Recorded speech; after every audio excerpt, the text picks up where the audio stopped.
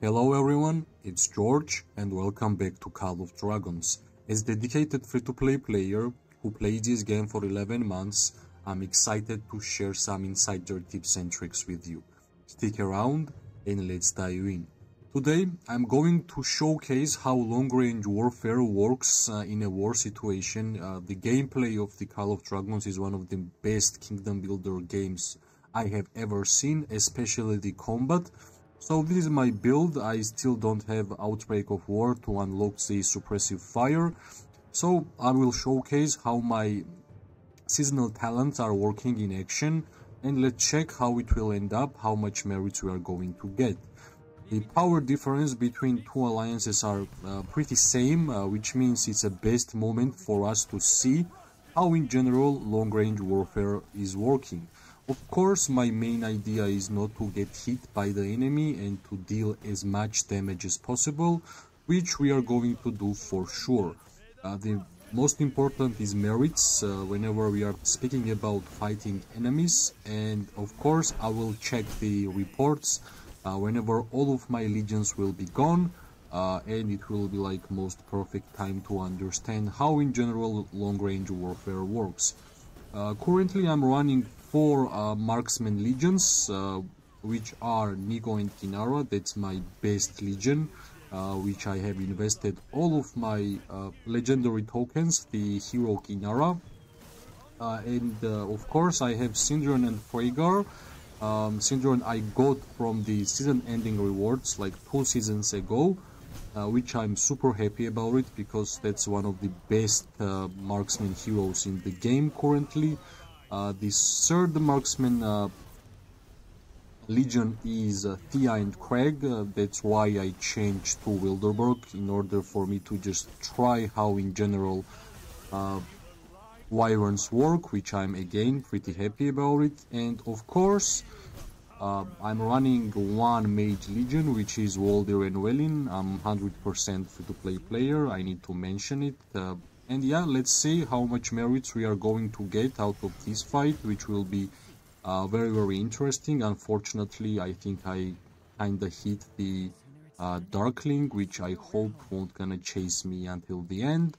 Enemies running a rally, which I won't be able to hit. I'm not going to hit this rally, let it like destroy by itself, and in the end let's see how much merits we are going to get out of this fight. I currently have amazing position, we are freely hitting the enemy, and I think we are dealing quite a lot of damage, which is amazing, and I think we are going to get a lot of merits out of this fight.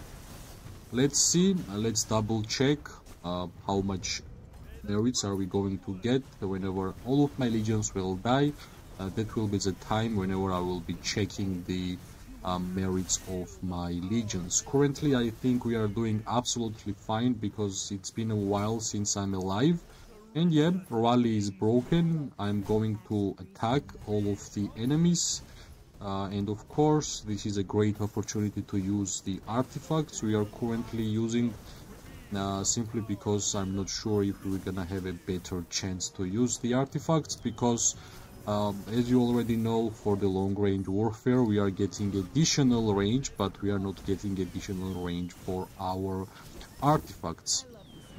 Yep, the rally is destroyed. We were able to destroy every single enemy members, and our legions are still alive, which is the most important.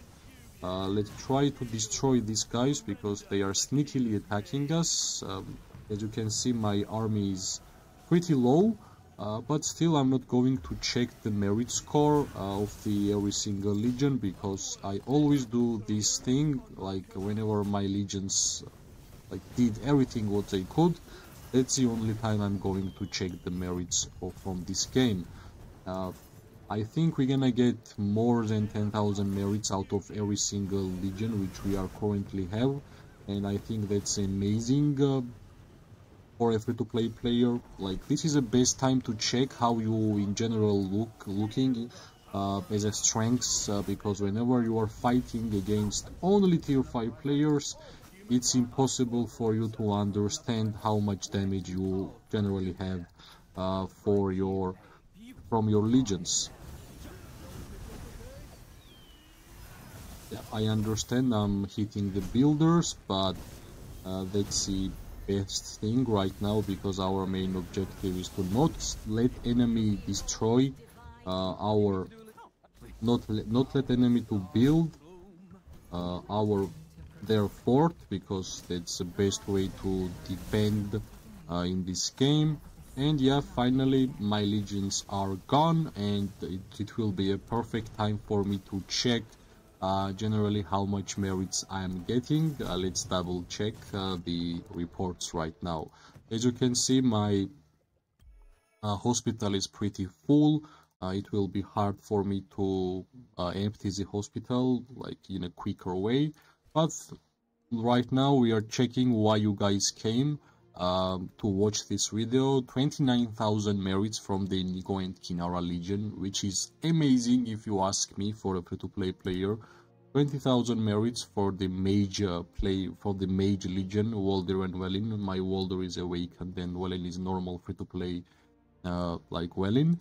Syndron and Freygar, both of them are 5111 heroes. That you can see how much merits is here, and like trust me, that's not even a lot.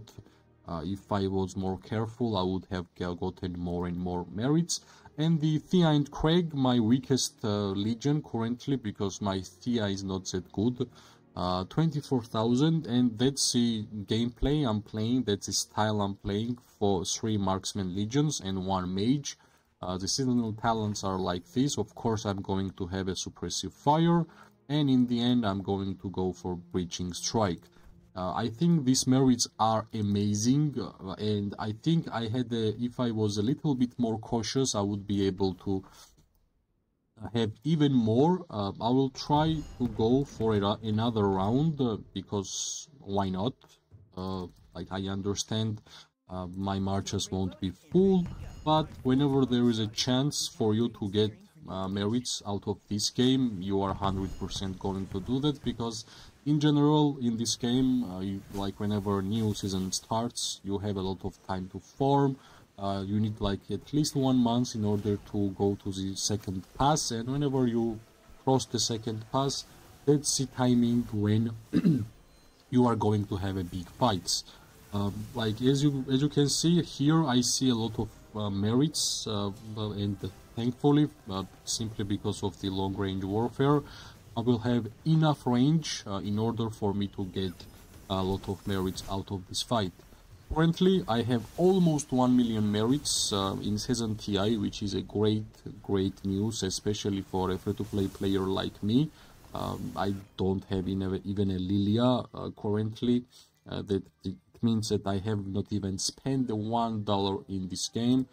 That's my gameplay. That's why I built this YouTube channel, in order for me to showcase you guys that even if you are not spending any money in this game, you are going to have absolutely amazing fun, because like combat, which we can see in Call of Dragons, is one of the best in any kingdom builder games we are having in the market right now. The Rise of Kingdoms is the oldest and the most popular kingdom builder games, but they don't have the combat experience like Call of Dragons. Finally, my legions are here, and unfortunately I don't have enough alliance members online to help me to do this small push, but I will try my best to work with what I have. Let's wait for a couple of seconds and let's see how much damage and how much merits we are going to get from the second push. The first push was amazing. You already saw the report of the first 4 legions merit scores, and let's double check again if you missed the report section. This is the merits we got from this fight, which is a great amount of merits for a free-to-play player.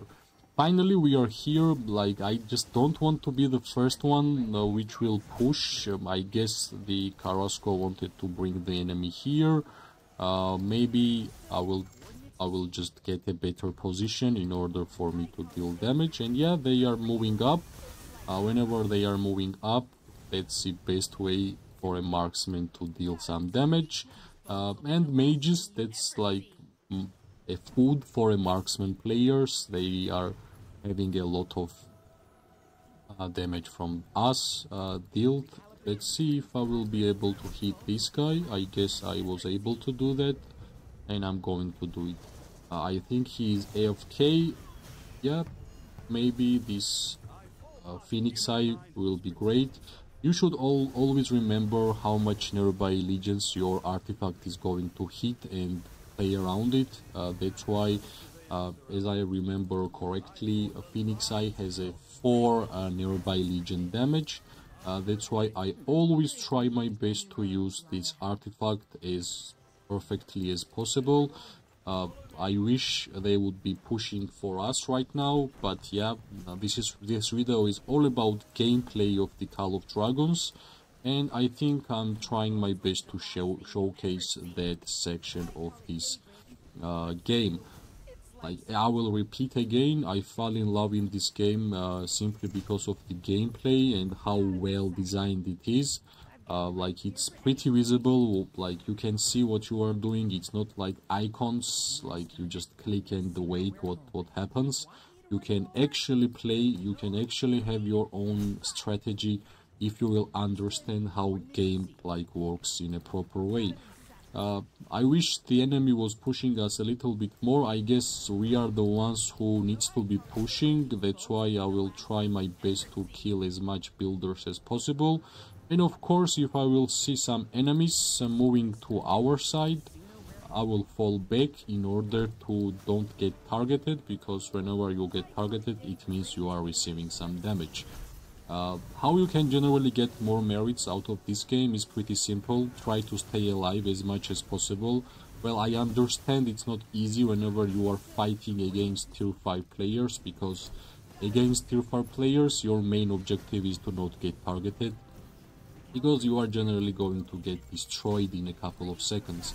Right now we are fighting tier 4 against tier 4, which is amazing, because that's the opportunity to showcase the strengths and the gameplay you are choosing to play for the Call of Dragons. And like, so far I'm very happy about my legions.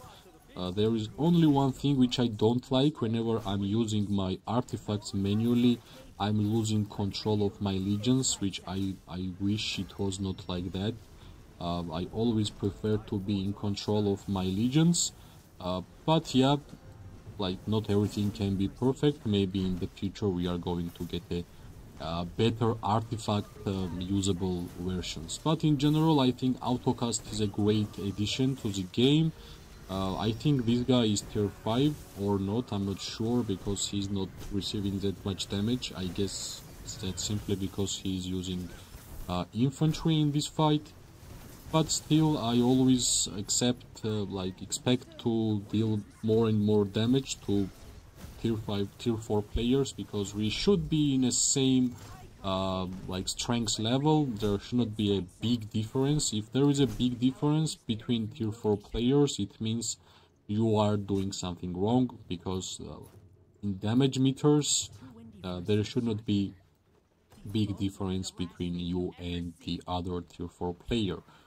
I will try my best to make this little skirmish to prolong, because I want to showcase how much merit we are going to get out of this fight. And I will repeat, I will be only checking the merit section whenever my legions are dead. That's the best way to understand how much damage you are dealing to enemy in general.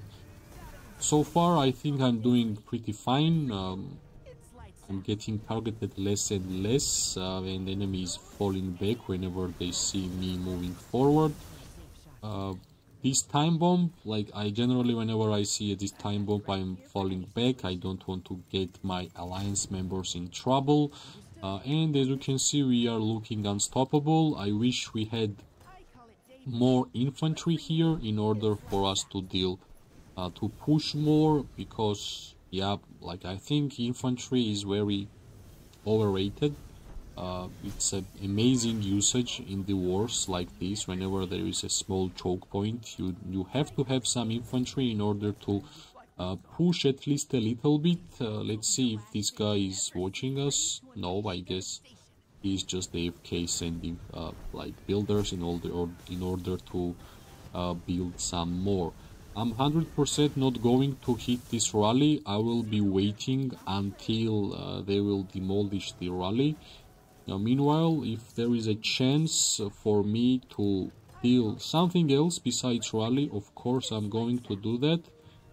I will save my artifacts, I think, for the grouped fight whenever the rally will be broken, and that's a perfect time in my opinion. Yep, this artifact's usage was amazing in my opinion. So yep, like Heart of Kamasi is very amazing in my opinion. It's a great artifact, especially if you are running marksman legions. You are getting tons of damage in a circle, especially if you have a couple of marksmen in your build. Currently I'm running 3 marksmen. One of them is like wyverns, which is a special unit of Wilderberg. Finally we got targeted in this fight. I think we stayed alive for a long time, which is amazing. Like there is nothing bad to fight for a long time, even if you are fighting against like same power level players as you. It's all about positioning. It's all about how you want to play the wars. What's better for you, to stay alive or to just go in and refill your legions. As a tier 4 player, free-to-play player, I don't have that much units, so I always try my best to stay alive as much as possible. Now, the most important second report, which I think will be better than first one. Let's double check how much merits we got out of this fight. Let's compare it. 29 was here, 20, 33, 24, 19. From the second fights, we are getting 24 here, 15, 22, 24. Well, guys, like, tell me what do you think about my long-range warfare. Tell me, is this merits amount acceptable? Is it good? Is it bad? What do you think about my fighting gameplay? And in general, what do you think about season TI or seasonal talents in general? Because I'm having a lot of fun as a marksman main. I always wanted to have longer range, like kind of same range as mages, and finally I'm able to have some fun, because before it was really hard for marksmen to do anything in this game. This is the second report which I got from the second fight. Hopefully you are liking it, hopefully you are enjoying the fights, and hopefully this is a good amount of merits for you. The 1 million merits in this season, great achievement for a free-to-play player. This is why I wanted to take this video, because I wanted to showcase how amazing Call of Dragons gameplay, combat gameplay is, and I wanted to showcase how long-range warfare with the Hertz 1 is working. Of course, I'm waiting for suppressive fire, which will be even better for the long run. I hope you are enjoying the content I'm trying to make. Hopefully you will click like, comment and subscribe, because it gives me more and more motivation for me to do more content for you guys. Thanks for watching. In the future we're gonna have way more live streams and way more wars to showcase this amazing game. So far, thanks for watching. I hope you are having amazing day, night or morning, depending wherever you are.